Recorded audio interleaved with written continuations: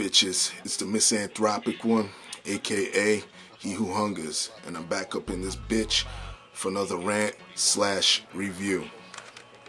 Today, I want to talk about this album right here, Copywrite's long-awaited second album, or second official album, called The Life and Times of Peter Nelson. This album is insane. It's fucking great. I'm so glad that I finally got my hands on a copy of this album.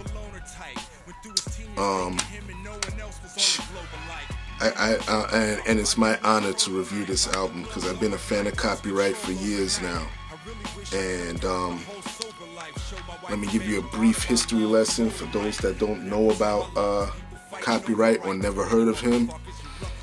He is underground heavyweight in hip-hop, and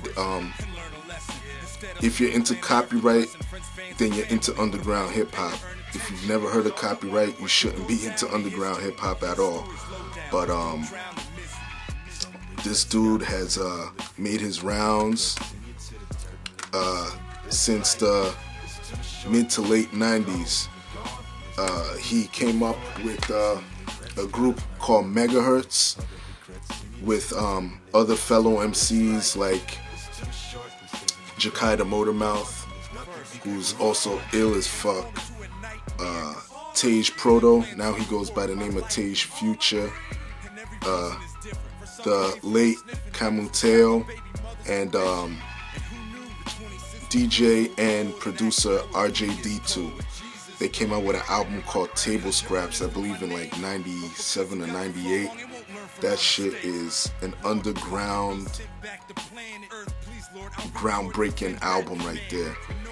It got re-released recently. Go pick that shit up.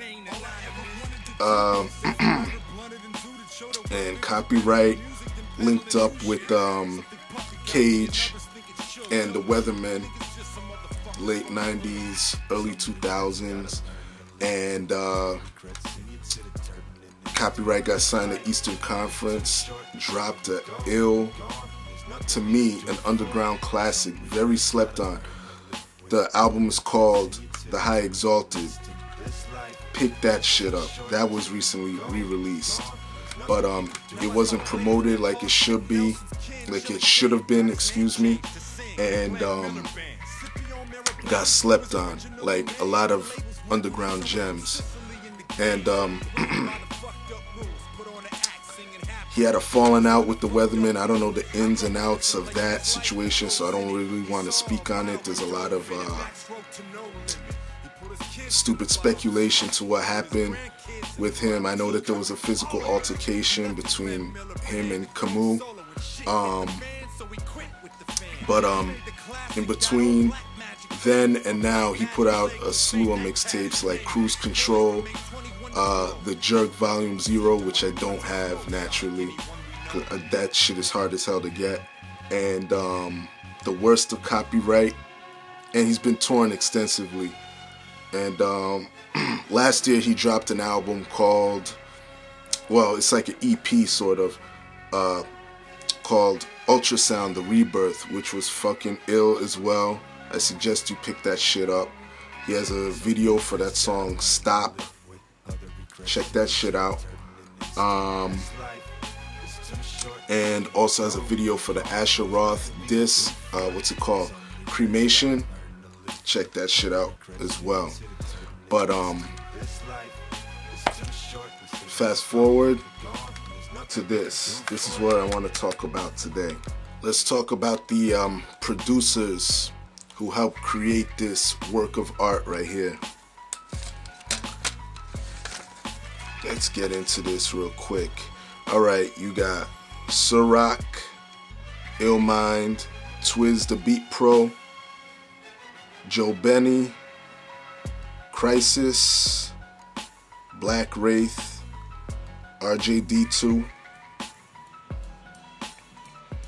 DJ Rematic, Josh Gabriel, Count Fifth, Dank Charnley, Camuteo, Rob Stern,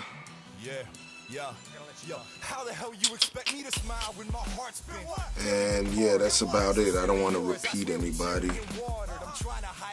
Oh, Intellect. Yeah. Those are who produced this fucking heat on this album right here. And let me go into the features real quick. Sean Price from Helter Skelter, Ruck from Helter Skelter, Planet Asia, Tage Future, aka Tage Proto, Megahertz is on here. The whole gang is on here.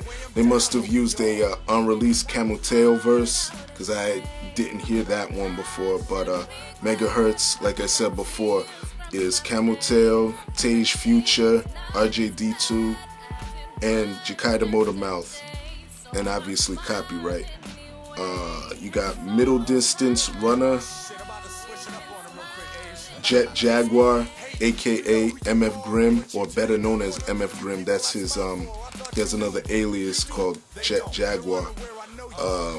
You got Dilated Peoples and Crooked Eye. So you got a nice amount of features on here. Not too many, which is good. You know, I like to see how the artist himself or herself progresses, or I like to see their showmanship on an album. So it's divvied up pretty well. And you got 20 tracks on here, all hard hitting, and I'm about to get into that right now. Now, I'm going to get into the album a little bit, just going to some of the tracks real briefly.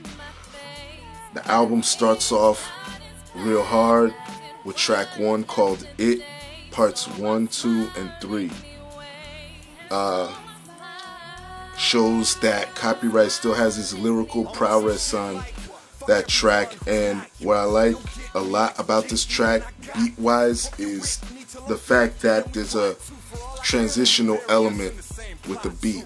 Like, in other words, it switches up right in the middle of the song, and I love that. You don't hear that a lot in hip-hop nowadays. You hear it in the underground sometimes, but you don't hear it a lot in hip-hop as a whole. So I give Copywrite mad props for that track, because he killed that fucking track, and props to Surak for producing some dope ass heat. Track 2 is Trooper featuring Sean Price. Y'all already know Sean Price is making his rounds on the underground. He's been doing his thing for years. I mean, that's just an ill track. With Copywrite and Sean Price on a track together, you know it's gonna be lyrical murder on that shit. Before I go any further, I just want to add that I love the fact that on this album, Copywrite has grown as an MC.